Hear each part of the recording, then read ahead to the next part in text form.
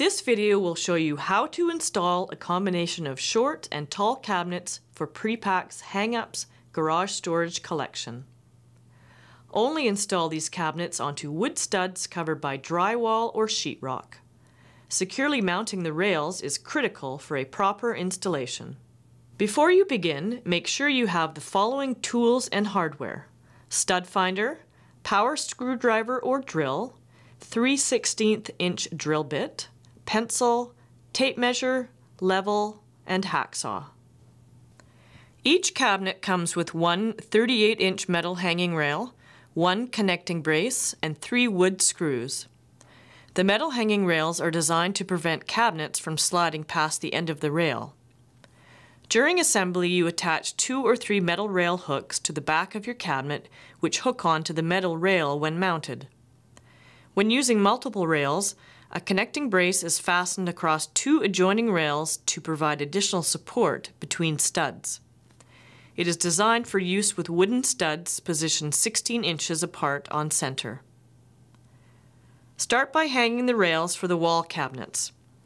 In our installation, we want the bottom of the tall storage cabinets to be 12 inches from the floor. At multiple locations along the wall, measure 79.5 inches from the floor and make a mark. Using a level, draw a line to connect the marks.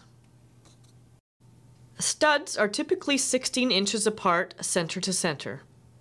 To find the studs, move the stud finder along the wall until you hear a tone. Continue along the wall until the tone stops. Mark the center between the beginning and end of the tone.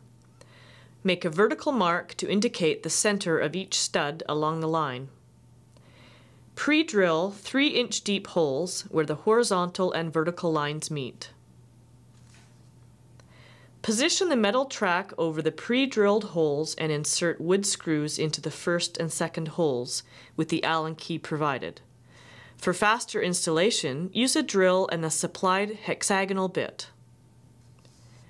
Position the connecting brace so that it overlaps the last hole on the first metal rail. Insert the remaining screw through both the connecting brace and the metal rail. Slide the second metal rail behind the connecting brace and position it next to the first rail. Secure the connecting brace to the second rail. Repeat these steps to hang additional rails and braces. Installing the cabinets without doors attached makes it much easier to lift them into position. With 2 people, carefully lift the tall cabinet so that the hooks are just above the rail, then carefully lower onto the rail. The smaller wall cabinets can be lifted into place by 1 person. We want the bottom edge of the lower cabinets to line up with the bottom edge of the tall cabinets at 12 inches from the floor. In 2 places, measure 31.5 inches from the floor and make a mark. With a level, draw a line to connect them. Pre-drill 3-inch deep holes where the horizontal and vertical lines meet. Since the hanging rail is longer than the space needed for the lower cabinet, we have used a hacksaw to cut the rail 1/4 inch smaller than the cabinet width. In this case, 29 3/4 inches for a 30-inch wide cabinet.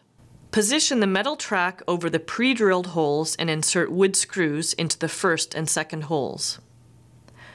Leave an 1/8 inch gap between the hanging rail and the tall cabinet. Hang the remaining cabinets, then insert drawers, shelves, and attach doors. Door hinges can be adjusted 6 ways. With your installation complete, fill your cabinets with tools, yard supplies, sports equipment, and other items in your garage.